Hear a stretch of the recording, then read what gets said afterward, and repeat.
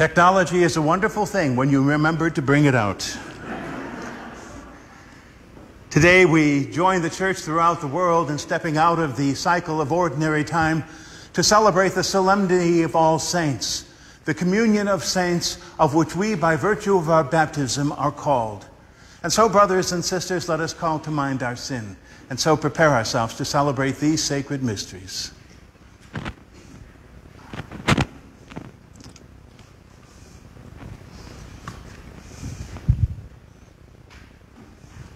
Our salvation comes through the shedding of your blood. Lord, have mercy. Lord, have mercy. You call us to holiness of life. Christ, have mercy. Christ, have mercy. In your loving love, you give us the witness of all the saints. Lord, have mercy. Lord, have mercy. And may Almighty God have mercy on us, forgive us our sin, and bring us to life everlasting.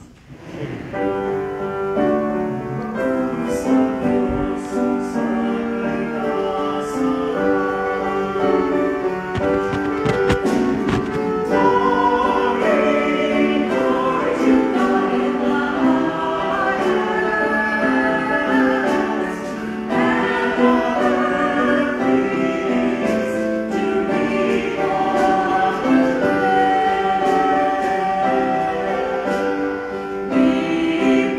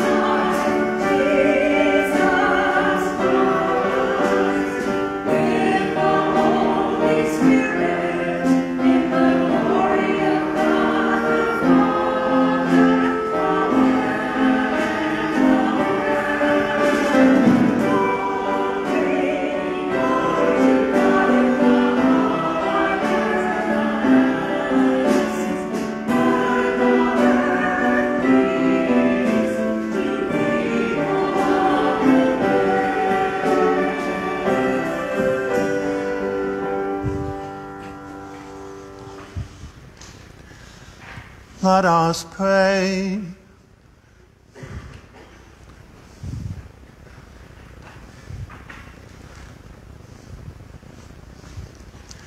Almighty and ever-living God, by whose gift we venerate in one celebration the merits of all the saints, bestow on us, we pray, through the prayers of so many intercessors, an abundance of the reconciliation with you, for which we earnestly long.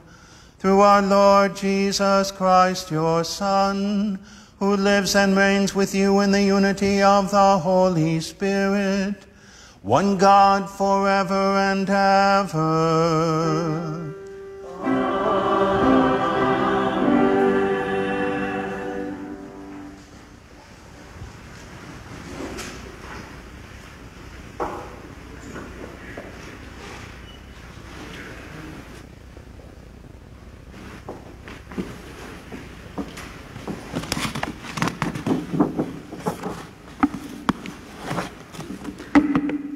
A reading from the book of Revelations. I, John, saw another angel come up from the east, holding the seal of the living God. He cried out in a loud voice to the 4 angels, who were given power to damage the land and the sea.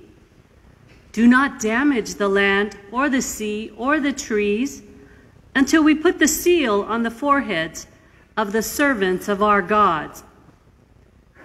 I heard the number of those who had been marked with the seal, 144,000 marked from every tribe of the Israelites.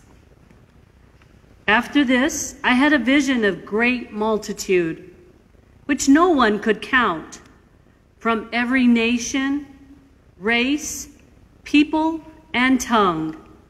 They stood before the throne and before the Lamb, wearing white robes and holding palm branches in their hands. They cried out in a loud voice, "Salvation comes from our God, who is seated on the throne and from the Lamb." All the angels stood around the throne and around the elders and the 4 living creatures. They prostrated themselves before the throne, worshiped God, and exclaimed, "Amen. Blessing and glory, wisdom and thanksgiving, honor, power, and might be to our God forever and ever. Amen." Then one of the elders spoke up and said to me, "Who are these wearing white robes, and where did they come from?" I said to him, "My Lord, you are the one who knows." He said to me, "These are the ones who have survived the time of great distress. They have washed their robes and made them white in the blood of the Lamb." The word of the Lord.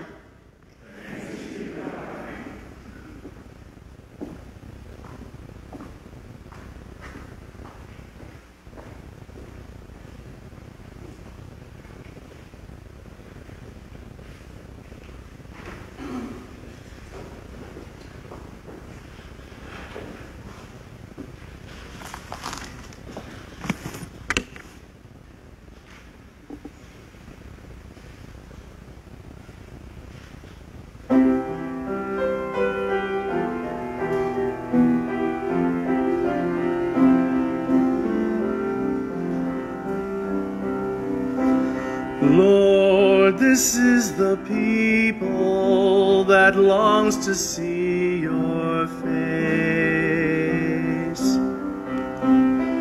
Lord, this is the people that longs to see your face. The fullness of the Lord belongs to God. The world and all who dwell in it For he founded it upon the seas and established it upon the rivers. Lord, this is the people that longs to see your face. Who can ascend the mountain of the Lord, or who may stand in his holy place? Whose hands are sinless, whose heart is clean, who desires not what is vain. Lord, this is the people that longs to see your face. He shall receive a blessing from the Lord, a reward from God his Savior. Such is the race that seeks the Lord, that seeks the face of the God of Jacob. Lord, this is the people that longs to see your face.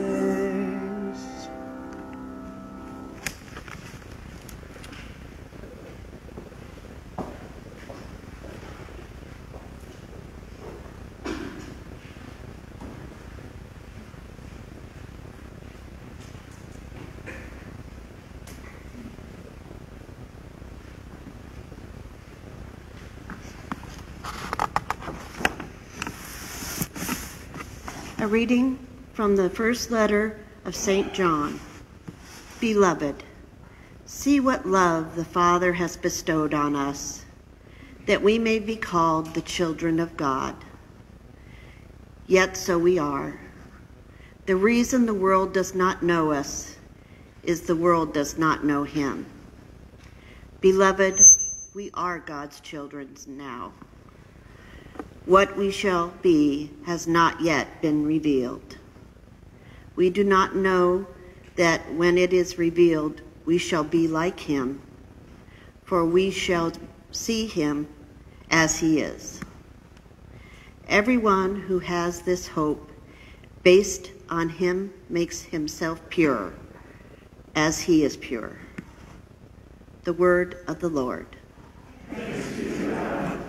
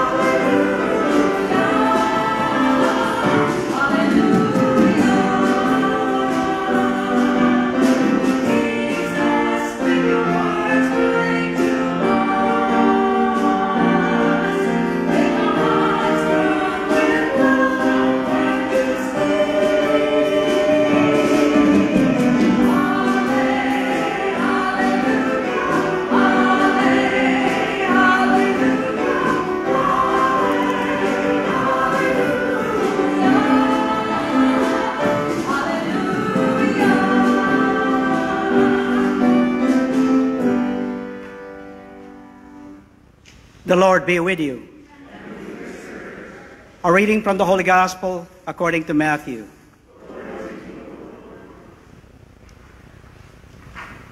When Jesus saw the crowds, he went up the mountain. And after he had sat down, his disciples came to him. He began to teach them, saying, "Blessed are the poor in spirit, for theirs is the kingdom of heaven. Blessed are they who mourn, for they will be comforted. Blessed are the meek, for they shall inherit the land. Blessed are they who hunger and thirst for righteousness, for they will be satisfied. Blessed are the merciful, for they will be shown mercy.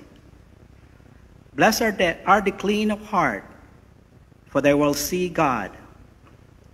Blessed are the peacemakers, for they will be called children of God. Blessed are they who are persecuted for the sake of righteousness, for theirs is the kingdom of heaven. Blessed are you when they insult you and persecute you and utter every kind of evil against you falsely because of me. Rejoice and be glad, for your reward will be great in heaven. The Gospel of the Lord. Praise to you, Lord Jesus Christ.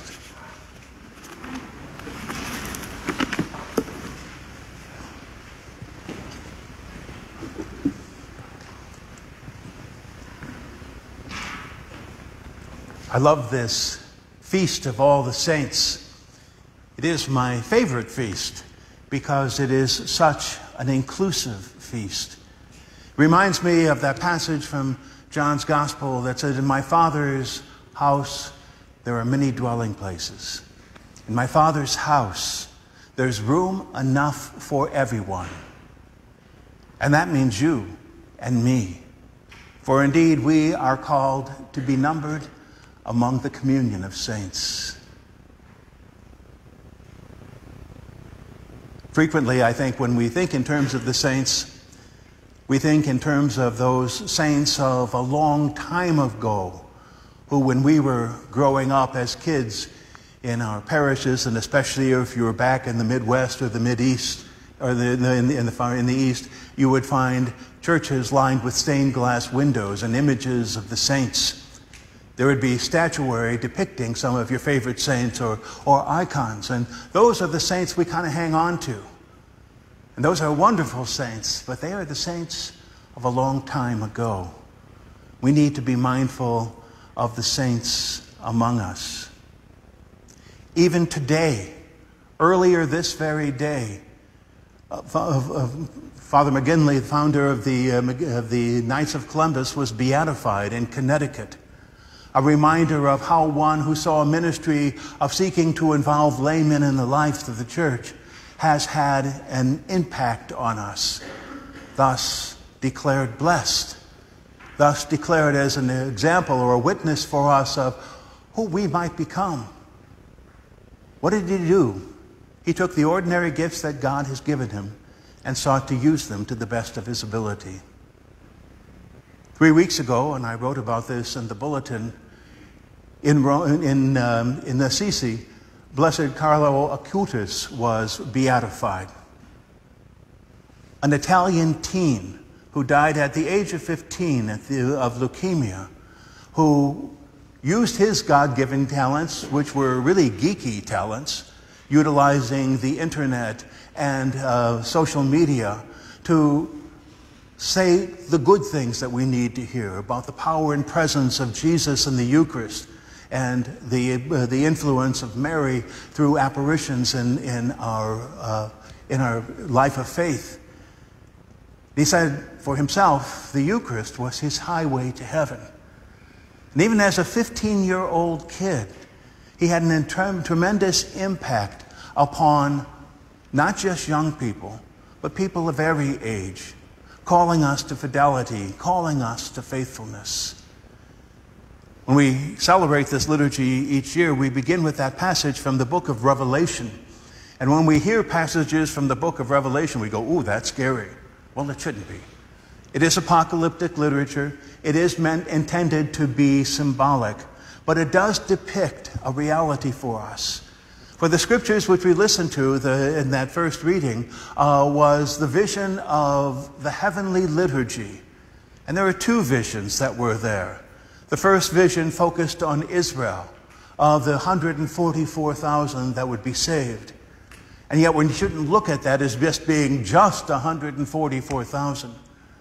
Because that first vision is focused on the children of Israel who heard the word and were faithful to it. Taking the 12 tribes of Israel, squaring that, multiplying it by 1,000, you get the 144,000. It's supposed to mean so many people that we can't count them. And yet so frequently we try to be literalist about this. But what it focuses on was the hope for the children of Israel, the chosen people, those who remain faithful, those who have yet to receive Christ as the Messiah. There are a few verses that were omitted that enumerated the 12 tribes of Israel to make sure we know of how foundational they were to God's plan. And that second vision of too many people of every race and tongue and nation that couldn't even be counted, because there's room enough for everyone in my Father's house. And indeed, they stand in praise around the throne of God and of the Lamb that was slain, that lives forever, the presence of the risen Christ. And we are told that they were clothed in white robes and carried palm branches, robes that were washed white in the blood of the Lamb. The utter contradiction of that. You know, if you throw a piece of red clothing in with your white laundry, it's all going to come out pink. And yet, these robes were washed white in the blood of the Lamb. In the earliest church, those were considered to be the martyrs, those who literally laid down their lives for the faith, and the palm branch symbolizes that martyrdom. The feast has been observed since at least as back as far as the 4th century in the East and in the West, and it was originally the Feast of All Martyrs. It wasn't until later that we recognized the virtue of men and women who did not literally suffer for the faith by laying down their lives, but whose lives were exemplary witnesses and examples of faith, much as those who I mentioned already. That it's important for us to look to the saints as an example of who we are and how we shall live, that we are called to be the children of God. And St. John speaks to us as well in that second reading. Brothers and sisters, we are God's children now. By virtue of our baptism, we are consecrated as the sons and the daughters of the living God. What we shall become is yet to be revealed. That means this is our proving ground. This is our test. This is our opportunity to strive to conform our lives to Christ Jesus, so that through encountering us, others will encounter the person and presence of Christ through our understanding and compassion, our forgiveness, and our mercy. And every year on this feast, we hear the telling of the Beatitudes from Matthew's Gospel. The beginning of the Sermon on the Mount. Essentially, the Beatitudes are the preamble of the Sermon on the Mount. That gives us all the basics and essentials of our faith. Beyond the Beatitudes, which have a beautiful sense of poetry to them, it gets nitty-gritty about loving your enemy and turning the other cheek, and all of those things that are a challenge to us day in and day out. It begins on calling on the blessed are the poor in spirit, for theirs is the kingdom of God. The poor in spirit are those who realize that anything that I can accomplish, anything that I can do, is not based on my own ability or merit, but is the free and gracious gift of God given to each one of us. And with that sense of that poverty of spirit, we have that sense of emulating Christ in being merciful, in caring for the mourning among us, in being peacemakers, and striving to be pure at heart, to have that hunger and thirst for real justice, and be really, literally ready to lay down our lives for the faith. We live in a culture that suffers from spiritual poverty. And it's not the kind of poverty that says, I trust in God and I believe in God, but it's the kind of poverty that says, I'm going to be the rugged individualist and do this on my own. Anything that I do, it's because I made it possible. We see a lot of that bravado, especially as we draw ever closer to a national election. A lot of back patting, people patting themselves on the back for the things they felt they have accomplished. And yet there is very little recognition of the presence of God in our midst. And it is essentially the presence of God which calls us to that ultimate sense of holiness for which this feast is focused. I hope you get a chance to read my bulletin column today, because as Deacon Ed said before Mass, he says, well, if everybody just reads your column, you don't have to give a homily. I hope you're going to read my column and get the other homily, because it really talks something about our role in the communion of saints. And then one of the images that I used is that I've had this date on my calendar highlighted for more than a year, because I knew that this day, where November 1st fell on a Sunday and we celebrated the communion of saints, was going to be the 15th annual parish picnic. Well, COVID-19 became the curveball that altered that. But that doesn't mean we can't still have that sense of coming together. And there are a lot of things that have been a curveball that have challenged us over the course of this pandemic and will continue to challenge us as we go forth. We can kind of cave in under it all, or we can take the opportunity or the attitude of saying, what is God saying to us through what we are experiencing now? So many people say, oh, I can't wait for 2020 to be over. Well, I don't want to burst your bubble, but on January 1st, 2021, we will still be dealing with the same issues. And it calls to us for a certain resolve that focuses us to be among those who have that sense of purity of heart, where we can begin to see God working in our lives and in our world through every challenge that comes our way. The other thing we hear is, oh, I can't wait things to get back to normal. And many of us probably know normal as we knew it will never be normal as we have it again. And maybe that too is a good thing, because it shakes us out of our lethargy. It shakes us out of our rut. It calls us to rethink who we are as citizens of this global community, as well as men and women of faith, consecrated to Christ Jesus by virtue of our baptism. It calls upon us to be that new creation, to be that reflection of the risen Lord who calls us through death to life, and who is always going to be the source of our hope. For wherever there's life, there is hope.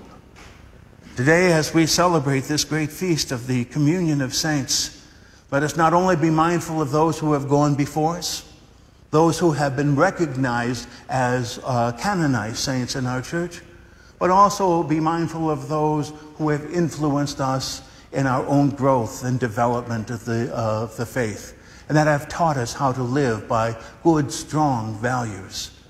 Let us thank God for them as well. And then let us fall in line with that great assembly of the communion of saints who strive to live each day well, who strive to each day be a reflection of Jesus for ourselves and for one another in some small way. Are we perfect? No. None of the saints were. But they got up one more time, then they fell. Brothers and sisters, we are God's children now. Brothers and sisters, we are numbered among that great assembly of the communion of saints.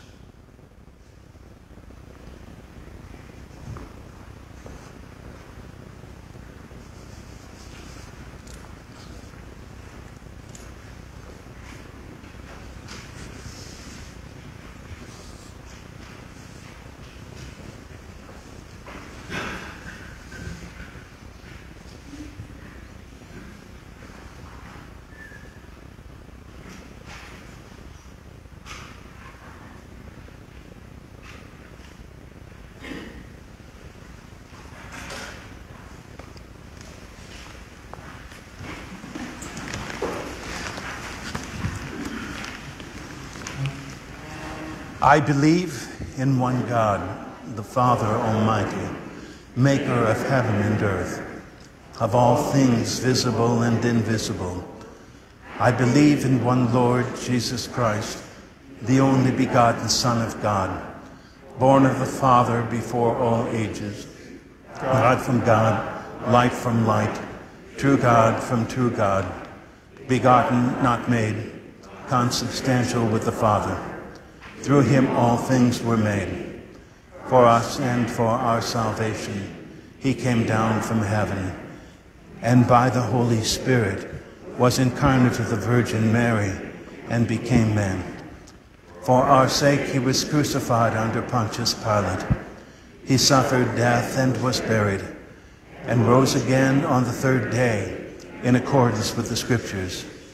He ascended into heaven and is seated at the right hand of the Father. He will come again in glory to judge the living and the dead, and his kingdom will have no end. I believe in the Holy Spirit, the Lord, the giver of life, who proceeds from the Father and the Son, who with the Father and the Son is adored and glorified, who has spoken through the prophets. I believe in one holy, Catholic, and Apostolic Church. I confess one baptism for the forgiveness of sin, and I look forward to the resurrection of the dead and the life of the world to come. Amen. Together with the communion of saints, we intercede with God for the needs of the church, the needs of the world, and our own needs as well. That the example of holy men, women, and children of faith who've gone before us may encourage Christians throughout the world to embody the example of Jesus. We pray to the Lord. Lord, hear our prayer. In gratitude to God for those unheralded saints whose witness helped them form our own lives of faith and service, we pray to the Lord. Lord, hear our prayer.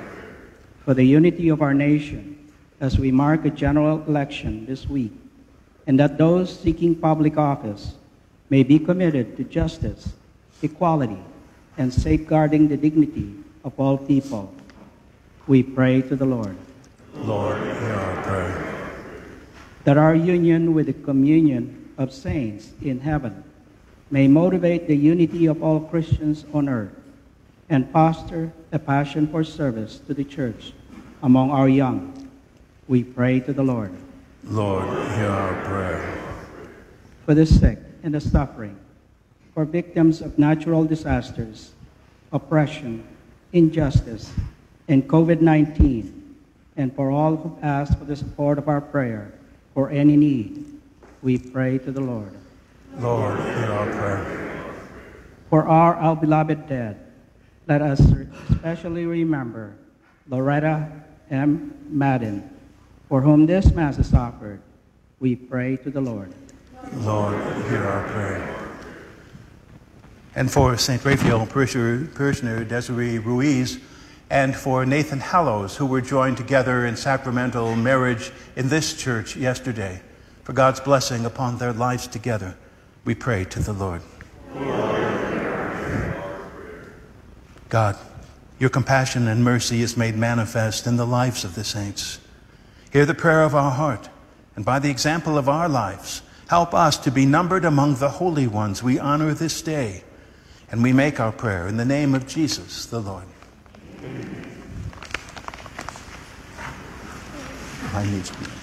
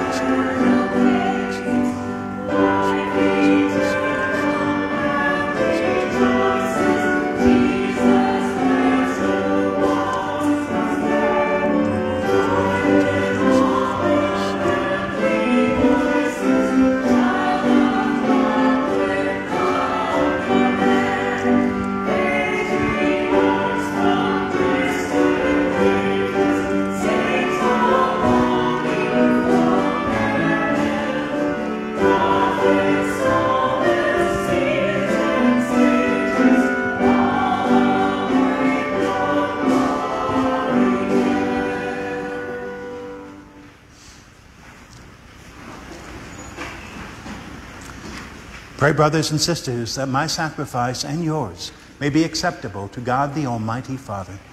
May the Lord accept the sacrifice of your hands for the praise and glory of his name, for our good and the good of all his holy church.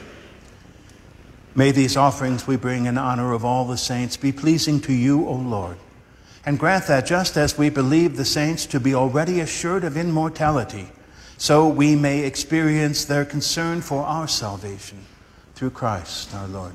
Amen. The Lord be with you. And with your spirit. Lift up your hearts. We lift up to the Lord. Let us give thanks to the Lord our God.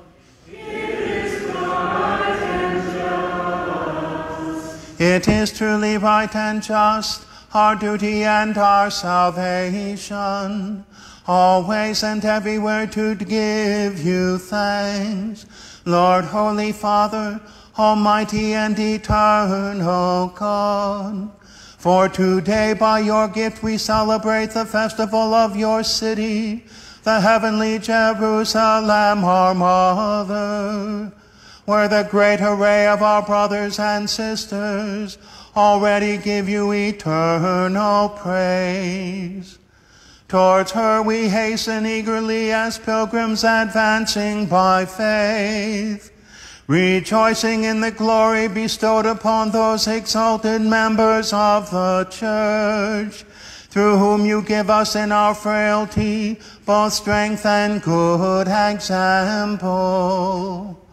And so we glorify you with the multitude of saints and angels, as with one voice of praise we acclaim.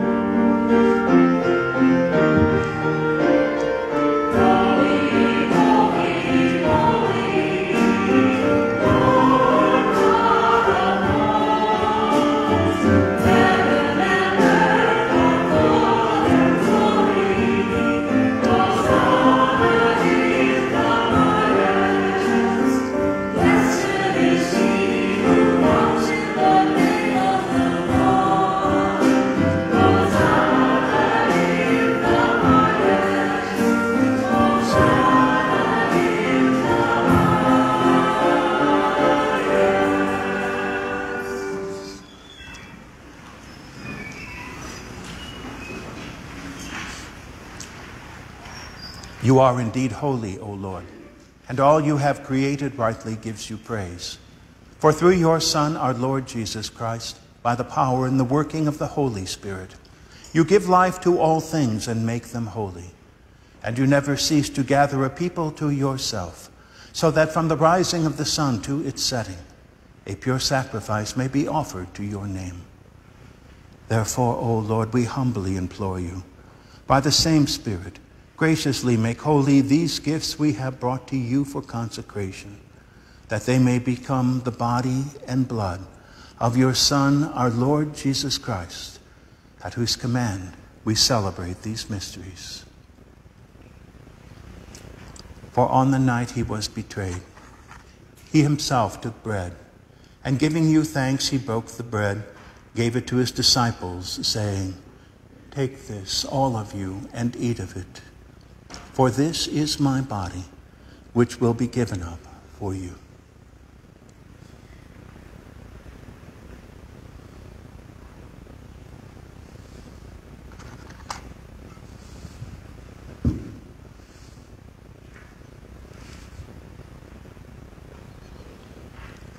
In a similar way, when supper was ended, he took the chalice, and giving you thanks, he said the blessing and gave the chalice to his disciples, saying, "Take this, all of you, and drink from it. For this is the chalice of my blood, the blood of the new and eternal covenant, which will be poured out for you and for many for the forgiveness of sins. Do this in memory of me."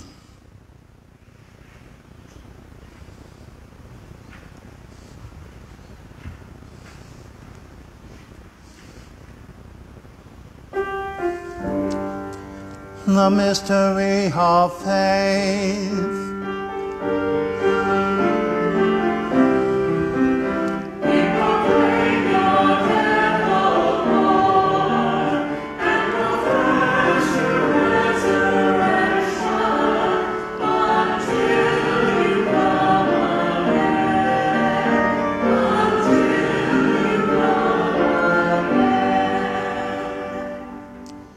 Therefore, O Lord, as we celebrate the memorial of the saving passion of your Son, his wondrous resurrection and ascension into heaven, and as we look forward to his second coming, we offer you in thanksgiving this holy and living sacrifice.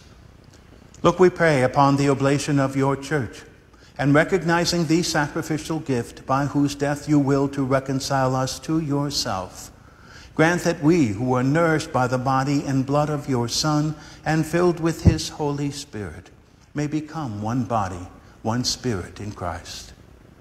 May he make of us an eternal offering to you, so that we may obtain an inheritance with your elect, especially with the most blessed Virgin Mary, Mother of God, and Our Lady of the Valley, with your blessed Joseph, her spouse, with your blessed apostles and glorious martyrs, with St. Raphael, and with all the angels and saints, on whose constant intercession in your presence we rely for unfailing help.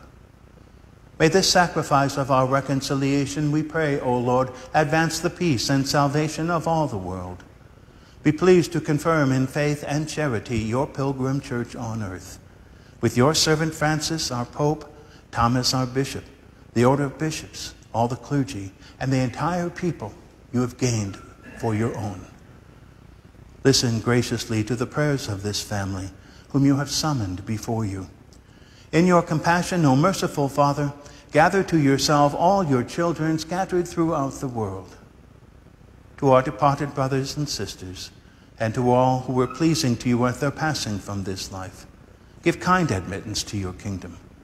There we hope to enjoy forever the fullness of your glory through Christ our Lord, through whom you bestow on the world all that is good.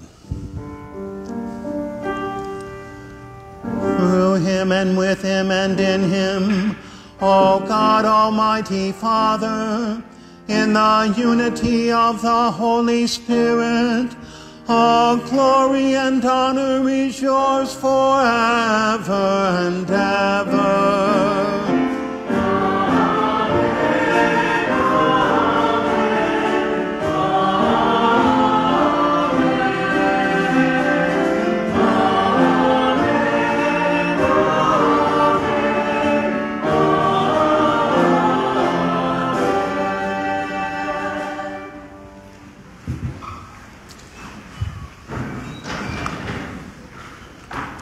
At the Savior's command, informed by the word of God, we dare to say, Our Father, who art in heaven, hallowed be thy name.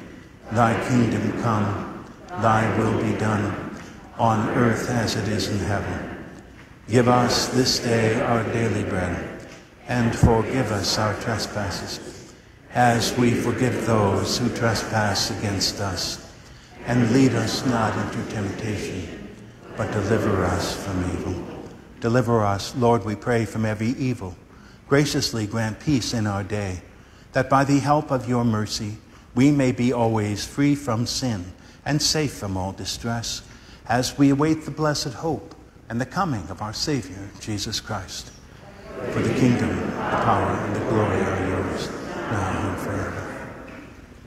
Lord Jesus Christ, who said to your apostles, Peace I leave you, my peace I give you, look not on our sin, but on the faith of your church, and graciously grant her peace and unity in accordance with your will, who live and reign forever and ever. Amen. And may the peace of the Lord be with each of you always. Amen.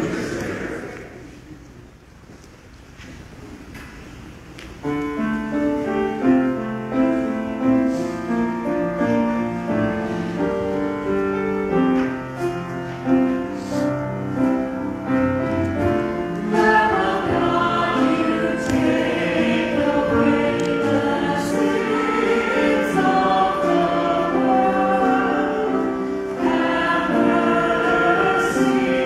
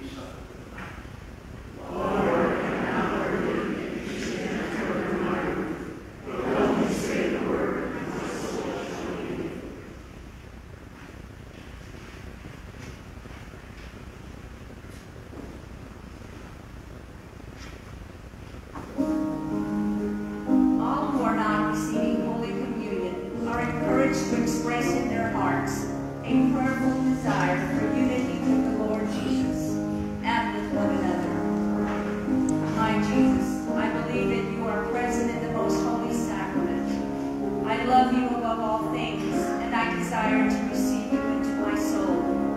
Since I cannot at this moment receive you sacramentally, come at least spiritually into my heart. I embrace you as if you were already there, and unite myself wholly to you. Never permit me to be separated from you.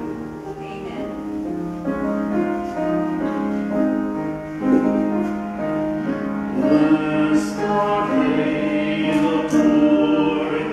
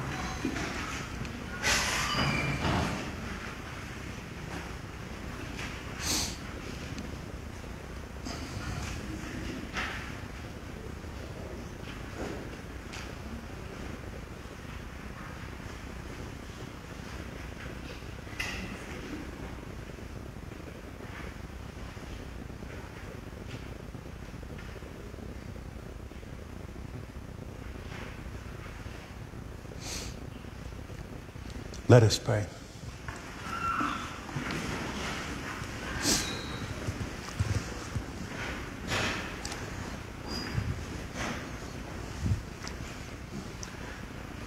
As we adore you, O God, who alone are holy and wonderful in all your saints, we implore your grace so that coming to perfect holiness in the fullness of your love, we may pass from this pilgrim table to the banquet of our heavenly home, through Christ our Lord.